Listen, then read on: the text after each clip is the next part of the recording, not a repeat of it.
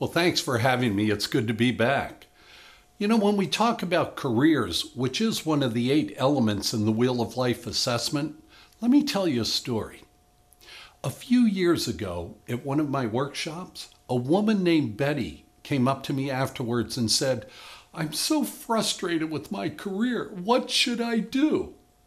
Well, I asked Betty what type of work she did, and she told me, "I'm a high school teacher." I learned that Betty's frustration was based on the lack of direction her students received about their future. Too many were just drifting through high school and had no plans for their future. So I asked Betty if she ever thought about being a student counselor instead of an English teacher. She thanked me and she said she'd think it over. Then just a few months ago, I saw Betty at another workshop.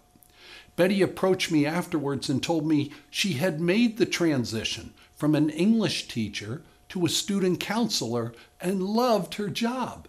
She smiled and thanked me. There's an old expression: when the student is ready, the teacher will appear.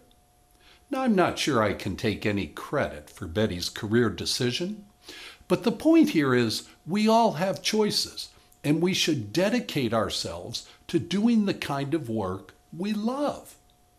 So during the course of 10,000 Days Retreat, we talk a lot about careers because most people want to live a life worth remembering and do something positive. So here are some of the questions we ask during the course retreat that challenge people to think about their work, their career, and how they want to spend their future. First of all, what are you passionate about in life? I've met teachers, social workers, photographers, and even accountants who have a real passion for their work. They love getting up in the morning and going to work. And you know what? That's how it should be. Secondly, what are you really good at? It's not enough to simply have passion for something. I think you also need to have the right skills and training so you can get hired or generate clients if you're self-employed. Now, just last week, I met an auto mechanic who not only had a passion for his work, but he could explain how every engine part worked and why. Wow, now that's skill. Next, you need to ask yourself, is the job or career you're contemplating a good fit for you, socially speaking? It's one thing to have passion and skills, but you also need to fit in socially. I knew an attorney who worked in a big law firm, and he hated it. Eventually, he quit and got a job teaching at a law school, where he was very happy because he had found a job that was the right social fit.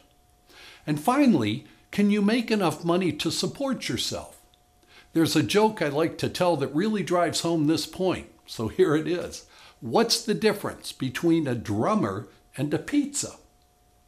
A pizza can feed a family of 4. Well, no offense to all my drummer friends out there, but you'd better be pretty darn good at whatever you decide to do if you want to make enough money to support yourself and your family. So if you're looking for answers to guide you on your career, I recommend you attend the course retreats.